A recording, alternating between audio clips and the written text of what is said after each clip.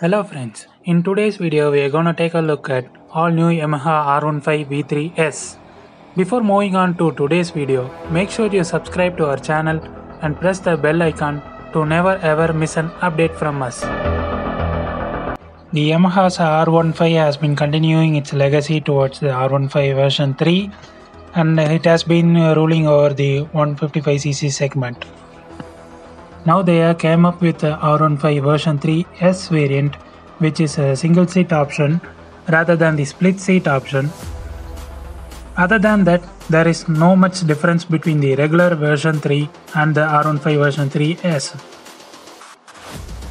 Other than the seating option, there is no change in the wheelbase, engine or in the riding dynamics. It is very much similar to the R15 version 3, and some can guess the vehicle as a regular R15 V3.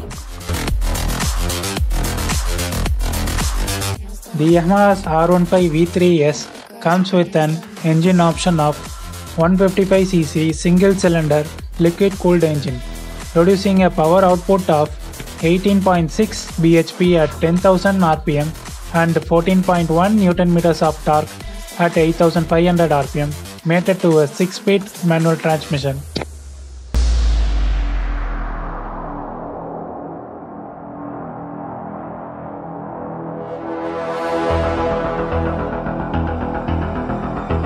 It has the same instrument cluster continuing from the version 3 and also the switch case.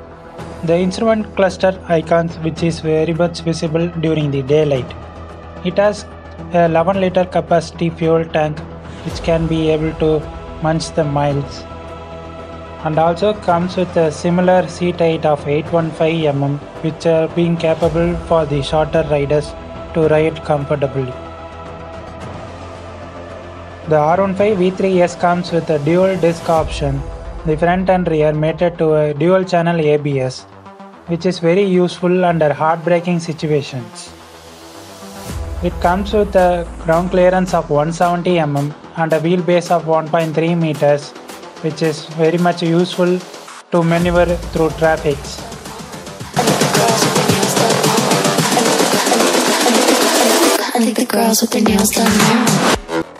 The overall length of the vehicle is under 2 meters of length, which can be useful for the beginners to ride in track as well as in city. It comes with a 100 section tubeless at the front and 140 section tubeless at the rear, which will be useful for a comfortable ride.